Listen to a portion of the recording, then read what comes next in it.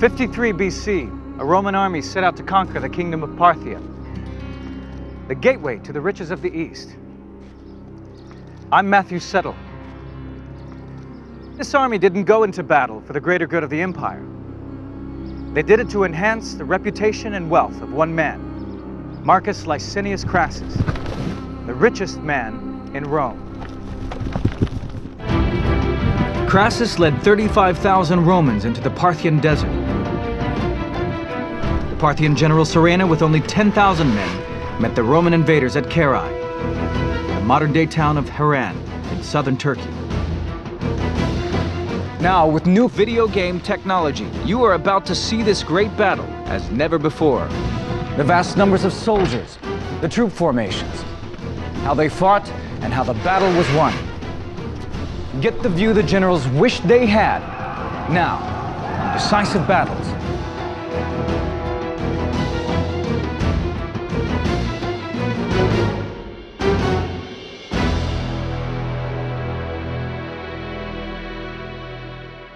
In 60 BC, all power in Rome was shared between three men: Julius Caesar, Pompey the Great, and Marcus Licinius Crassus. This arrangement was designed to control their individual ambition and stop Rome from falling into civil war. Crassus was by far the richest, but at 60, he was also the oldest. Crassus certainly was old, and we're told looked older at the time of the campaign, around 60 years old, but he still wanted to make an impression. Crassus really was the boy left behind. He did not have the sort of military reputation that he wanted, that he craved. He wanted to be the first citizen in Rome, and to do that, he needed victories. The real glory belonged to Caesar and Pompey. Their military exploits had made them the heroes of the Roman population. But while Caesar and Pompey had been campaigning, Crassus had been getting richer. He was Rome's biggest real estate developer. A unique way of doing business. He assembled his own band of builders and firemen. Most houses in Rome were built of wood, and fires were frequent. If a house caught fire, he offered to buy at cut price. The deal done, his firemen put out the blaze. Then his builders would refurbish the house. Then he sold them for a huge profit. He was even accused of having an affair with one of the Vestal virgins so that he could get his hands on her house. But his wealth could not buy him the popularity of Caesar and Pompey. Even when he had defeated Spartacus 20 years earlier, Pompey had taken the credit. Then the provinces and armies of the empire were divided between the three men. Caesar received Gaul, Pompey got Spain, and Crassus was given Syria. Now, he saw his chance for glory.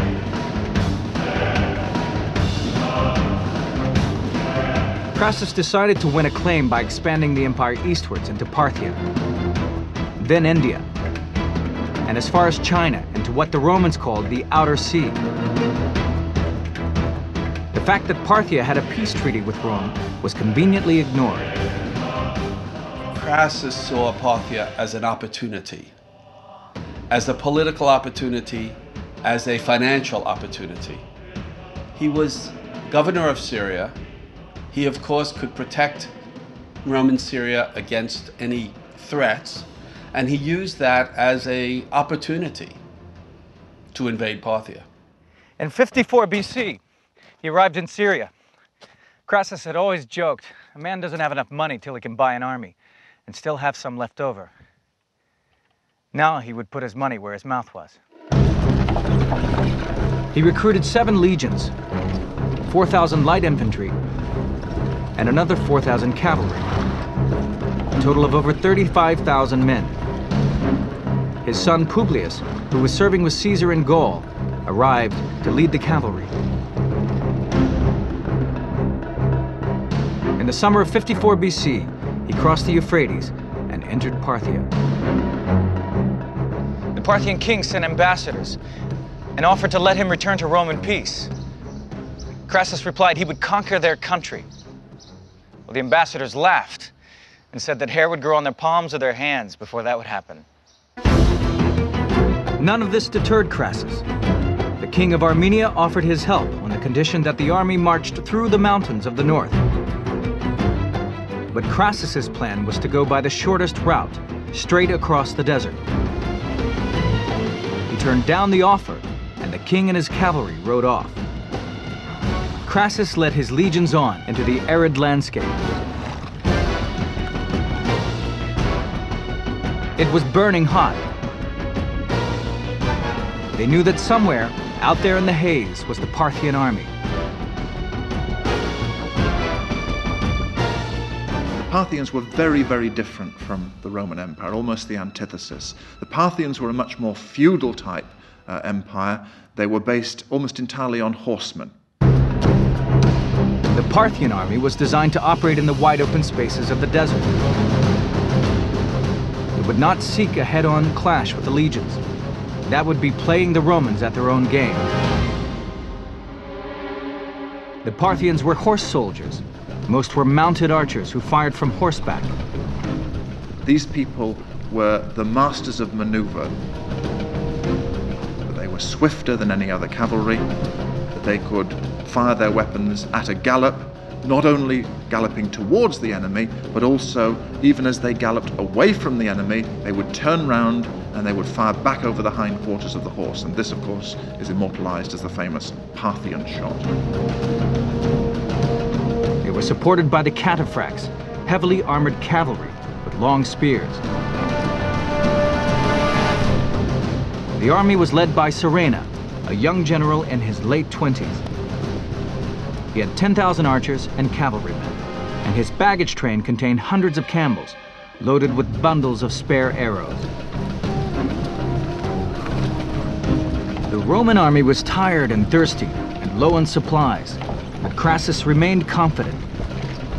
While he was expecting to run into a Parthian advanced guard at any minute, he believed the main battle was still some days away.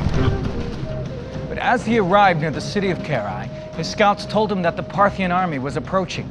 Crassus was shocked by the news and immediately began to organize his troops into a defensive formation. His general Cassius suggested the legions form a long line to avoid being outflanked. At first Crassus agreed, but then he ordered them into a hollow square which could be defended against an attack from any direction. On each side he placed a wing of cavalry and infantry. One wing was commanded by his general, Cassius, the other by his own son, Publius. Crassus had risked everything to become a battlefield hero and win the riches of the East. Now only death or glory awaited him. 53 BC. Crassus has led 7 legions deep into the Asian desert. He wants to be another Alexander the Great and march into India. But at Carrhae, the Parthian army stands in his way.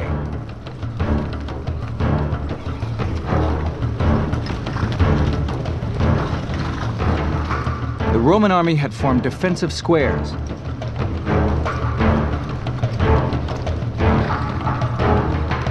Most of the officers now wanted to rest their troops until the following morning, but Crassus's son Publius was eager to fight the enemy. Crassus agreed and urged his army on. His soldiers would have to eat and drink while on the march. Eventually, the Parthians came into view. From a distance, they appeared a ragtag bunch. There was little about them that inspired terror. This was because Serena had ordered his cavalry to cover up their armor with blankets and animal skins. Then, as they came close, he gave the order to throw off the covers. Suddenly, the Romans saw rank after rank of cataphracts, their breastplates and horse armor gleaming in the sun. Serena sent 1,000 cataphracts thundering towards the Roman square.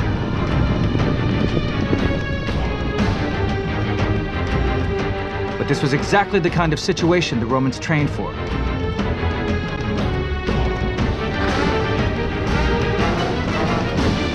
Superbly disciplined, their wall of shields was impenetrable, even to the heavy spears of the cataphracts.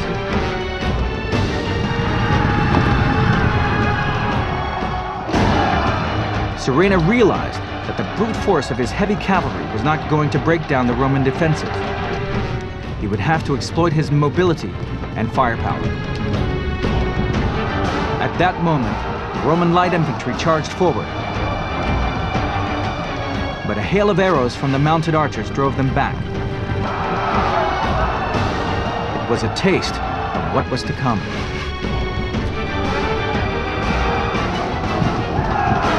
What happened next was like a scene from a western.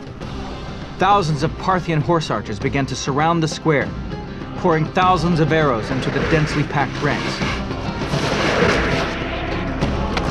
They used the composite bow. The composite bow in the right hands is a powerful weapon.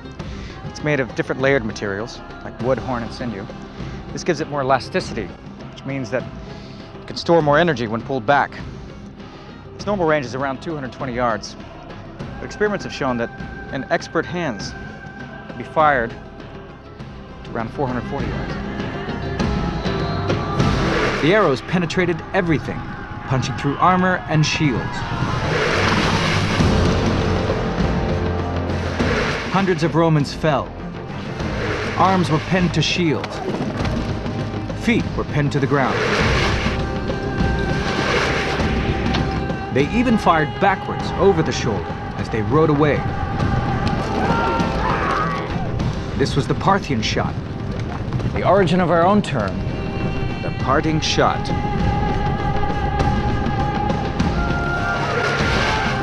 But the bulk of the Romans were still unscathed, sheltering behind and beneath their large shields. Crassus knew that if the square held, the Parthians would soon run out of arrows. This was the problem with archers. They could play a key role in battle, but would eventually run out of ammunition. Missile weapons in ancient warfare were nothing like as decisive as they had become in modern wars because of the low velocity. You could guard against them with shields. So it really was just a matter, usually, of outweighting the enemy's missile supplies. But Serena had planned for this eventuality. Hundreds of camels loaded with arrows were brought forward to replenish the archers. The Parthian logistics, the use of camels to bring more water and particularly more armaments in the form of arrows, really just stretched the Romans beyond their limits. Crassus was now in a desperate situation. The trouble was, Crassus hadn't had any military experience for the last 20 years. And that was where the great problem was. And he was old. Crassus sent a message to his son Publius and told him to take 1,000 cavalry and 8 cohorts and attack the Parthian horsemen. Otherwise, the square would be entirely surrounded.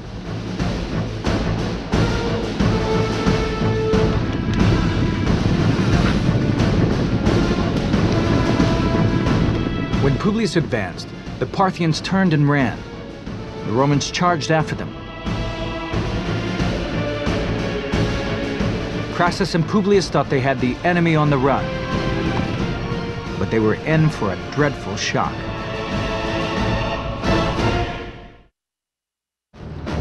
'53 BC. Crassus, the richest man in Rome, has invaded Parthia. He needs a quick victory to increase his political power back home. His son Publius has driven off the Parthian attack. Publius kept up the pursuit, but when the Parthians were some distance from the main battle, the horse archers halted. Then they were joined by the cataphracts who attacked the Romans from the front. The lightly armored Roman cavalry was cut apart by the heavy spear, while the archers rode around firing arrows from both sides. Publius was wounded. He and the other survivors were driven back to a small hill where they made a last stand under the hail of arrows.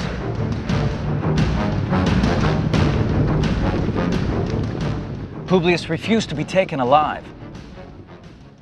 When he went to stab himself, an arrow pierced his hand, so he ordered his armor-bearer to kill him with his own sword. The Parthians cut off his head and stuck it on a spear. Several miles back, Crassus was completely unaware of any of this. The assault had eased. He had a moment to breathe. But he did not realize it was at the expense of his own son.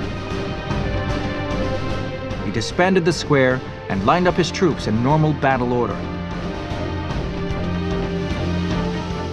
At that moment, the Parthians returned. To his horror, Crassus saw the lead horseman brandishing his son's head on a spear. It was a devastating effect to all who saw it. Needless to say, this was rather demoralizing. This was the final disaster for Crassus. He maintained his dignity. He got through the remainder of the day saying, "It is my loss, it is not your loss. Fight on." But that night, he collapsed altogether. Now the cataphracts attacked the Romans head-on with their heavy spears, while the archers rode around the flanks, raining arrows into the tightly packed formation.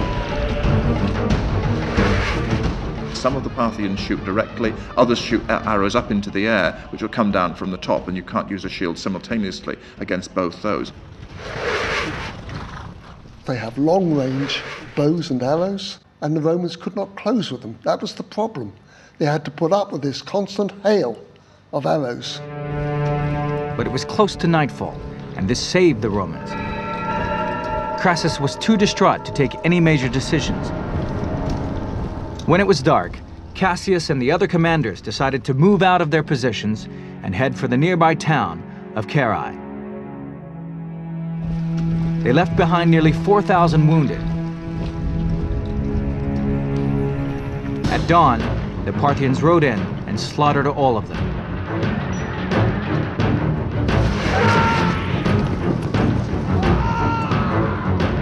Then the Parthians marched to Carrhae. Carrhae is not a big place. There's a large army now crammed within its walls. It's not provisioned for a siege. If the Romans simply stay there, then they're going to run out of food. They have to break away to real safety, which is actually up in the mountains, back in Roman territory. So once again, when the darkness fell, they moved out. But they had gone no distance before they came under attack again. The Parthian archers inflicted massive casualties, but the exhausted Romans kept up a fierce resistance. Crassus's officers covered him with their shields to protect him. But unfortunately, some of the men seem to see the only way out as being to have a peace settlement. And that's where discipline really does start to break down, when the Surena seems to offer it. Surena suggested that Crassus meet him to discuss peace terms. The king of Parthia would offer him a truce if he withdrew. Crassus and his troops said, "Oh, we want to talk. We really want to talk. Everything will be okay. Let's talk, let's talk. You should talk." Crassus was suspicious, but his soldiers were keen for any chance of survival. The Parthians offered him a horse, and as he mounted it, a scuffle broke out between Surena's officers and his own. In the melee that followed, Crassus was killed. His head and his right hand were cut off. When Crassus is killed, along with some of his chief deputies, the army really is rudderless. And I think it's hard for us to overestimate how difficult it would be for an ancient army, far from a camp, in adverse circumstances, in a climate that they don't understand. Now there was a general attack on the remaining Romans. A few escaped by fleeing into the hills, but most were killed or captured. Crassus's glittering dream had become a Roman nightmare. Since he entered Parthia, 20,000 Romans had been killed and another 10,000 taken prisoner. His 7 legions were no more. Their 7 eagle standards had been captured. There was no greater dishonor. Serena returned in triumph to King Herodes. When he arrived, the king was watching a play which featured an actor holding a severed head. He threw him the head of Crassus to hold instead. In the space of 6 months, Crassus has gone from being the richest man in Rome to a prop in a Greek play.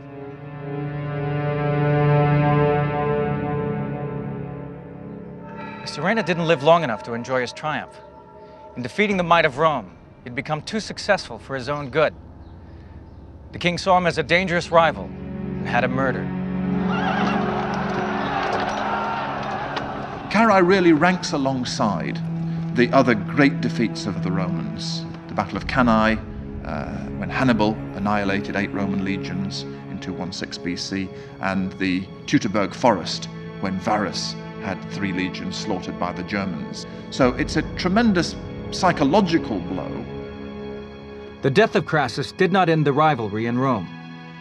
The jealousy between Caesar and Pompey spilled over into civil war, from which Caesar emerged victorious. But old loyalties remained. Crassus's general, Cassius, was one of the few who made it back to Rome. And 15 years later, he would be one of the conspirators who stabbed Julius Caesar to death.